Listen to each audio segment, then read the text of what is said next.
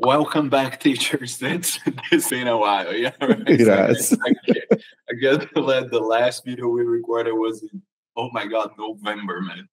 Oh, wow. Yeah, it's been a Like minute, right? 8 It's been a months minute. now. It's a pleasure to be back with my great friend Bruno. We're going to be discussing a few things related to teaching as usual, right? So welcome back to the channel. We're really, really happy to be back and to have you with us. Roda a vinheta.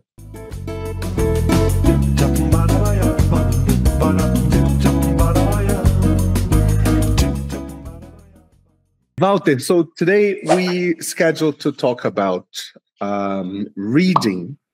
So I feel that a good way to start a conversation about teaching a skill, and do know that if you're watching this, we're going to have videos about how to teach reading, writing, listening, speaking, grammar, vocabulary, so it's coming, would be to discuss the basic principles regarding the skill. I think my number one thing when talking about reading is get students to read.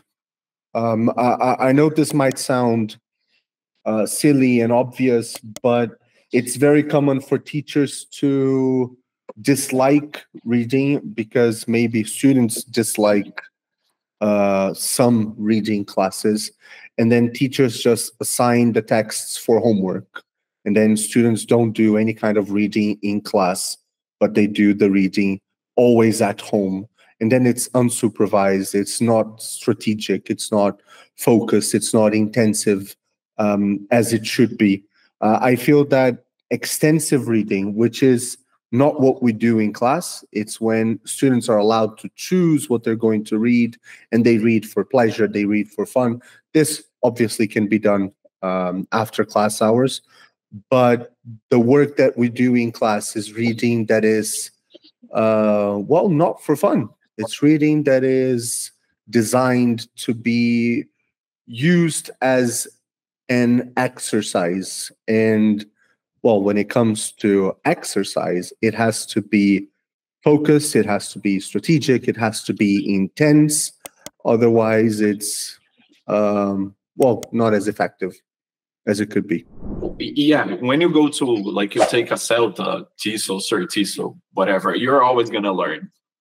Mm-hmm. Students need to read for a reason. So you ask the question, you have a GIST question first, and then they are going to read and they have a reason to understand. But the problem is that how often do you see GIST questions in materials or that the teachers will devise, whatever, that they're a little patronizing, like the student reads the first paragraph, they know the answer, or like, because if it is a GIST question, though, like, they really need to read the whole thing, and it's not as easy to create such a question, to think of such a question. I think we can, for instance, when I say that reading in class often feels like an exercise, and I think the analogy with, I don't know, an athlete training for the Olympics, for example, there are lots of exercises that this athlete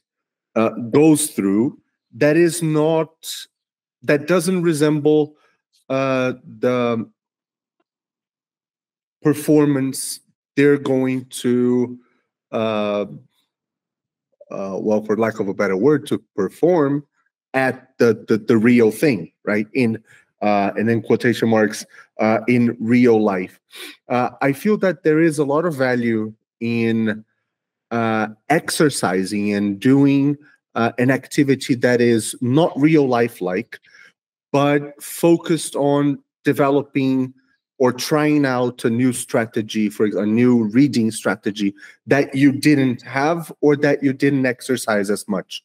And then I feel that you are focusing on a specific strategy that, with the belief that developing several individual reading strategies, this student will be able to use these strategies in outside classroom environments to read better and to become a better reader. I think it's fine. When it comes to GIST questions, I think you hit the nail on the head there. Some just questions, they definitely can be patronizing, as in you ask students to read and then they find out in 10 seconds the answer to your question. What I'd like to do is kind of gamify that. The other day, a pair of students of mine, I teach this group. They are teachers in a bilingual school, and we were going to read a LinkedIn post by a professional who works on helping teachers design better courses, better asynchronous courses. And when you look at the post, you don't know that this woman is selling something, right? She starts, that general storytelling, like sometimes people design courses and you don't really know. But when you get to the middle and end section of the text, you kind of realize, okay, she's selling a consultancy service, right? My just question was, why did this person, I think it's Sarah something, why did Sarah write this text? The intention, right? Which is a just question, right? It is. But so that they don't have too much time to read, and then the question become silly or too simple, I said, you guys have 8 seconds to find the answer, which is really skimming the text, just looking at it and say, okay, this is an advertisement, right? Which I think is an interesting strategy to have. Before Absolutely. you read something and waste your time, being able to look at it for 8 seconds, 6 seconds, and say, okay, this is an ad. I don't want to read it. And isn't that exactly the point of how you read in real life? People who are they're not very, they don't read much in their lives, in their daily, life.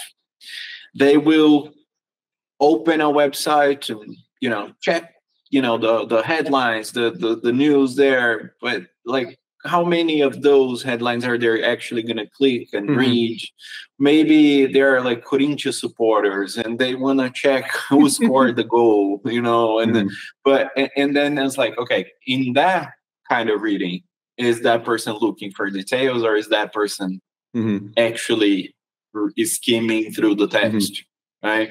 So basic principles, give me a reason to read, right? But what reason is that? How realistic is the reason? I love the example you gave, because as students progress in the CFR levels and they go to higher levels, they are supposed to understand intention.